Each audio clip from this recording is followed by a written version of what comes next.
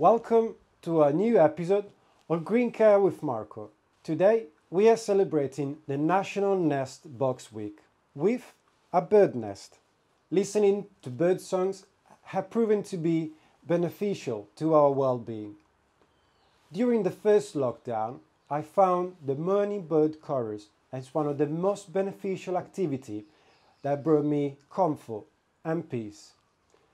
The nesting season is approaching, and thanks to the National Nestbox Week, we want to raise awareness about increasing the number of bird boxes around the country, and this can help birds to thrive.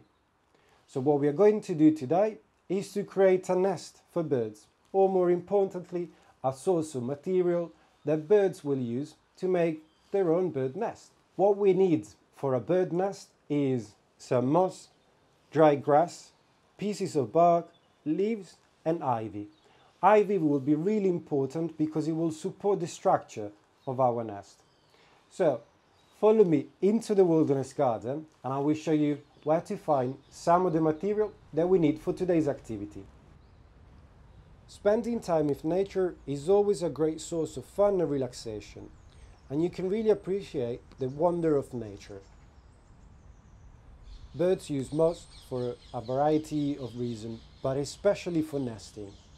Moss is known to have antimicrobial properties, which is the reason why birds are believed to line their nest with mosses. Use a trowel to collect the moss, but be careful when collecting moss as we don't want to harm the environment. Pieces of bark are usually stripped from trees, and this helps birds to insulate their nest. So I'm going to collect some of it from this rotten piece of silver birch. We can also find more material under this tree. For example, twigs and leaves with pieces of bark will be used for the exterior of the bird nest. Now, after a bit of fatigue and enjoyment, we need to go back to the activity table and start assembling our nest. Okay, so we're now back at the activity table. So first what we're going to do, we're going to twist the ivy into a circle, and be careful because branches can snip, but ivy is pretty flexible. And we start building the first circle in this way. Then we progress with the inner part of the circle, doing the same way that we just done it before. And this way.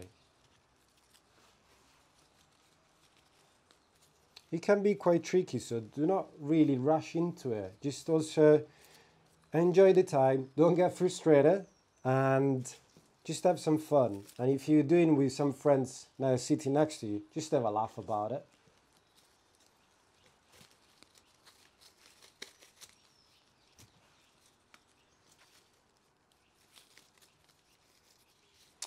And this is what you should end up with. Now, the next part of the activity, we need to bring in the moss, which has got beautiful green color. It's really soft. The moss would form the base of your nest, and we start just placing it at the center in this way.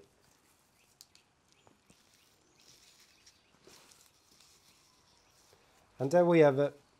Now we can start to build the rest of the bird nest by adding a little bit of dry grass, pieces of bugs, and if you're lucky enough, this is what I found before in the garden, a beautiful feather of a jay. And hopefully like a jay will start using this bird nest.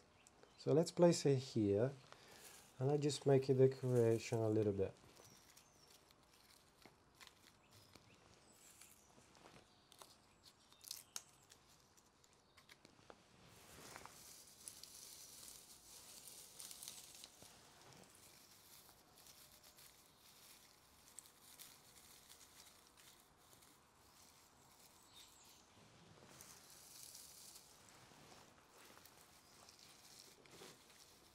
And here we have our bird nest.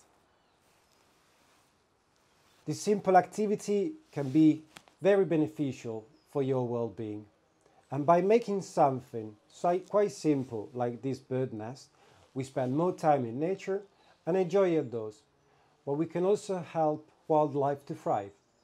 Most of the birds will build their own nest by themselves, but this might be a sort of like grey source of material that the birds will start collecting and using for their own bird nest.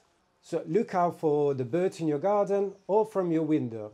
This is a simple activity that you can do during the isolation period. And I'm going to see you next week for a new episode of Green Care with Marco, where I'm going to show you how to make your own bird seed mix and see what kind of birds you have recorded as part of the Big Garden Birdwatch Week. I hope you enjoyed today's episode and I'll see you to the next one. Ciao, ciao.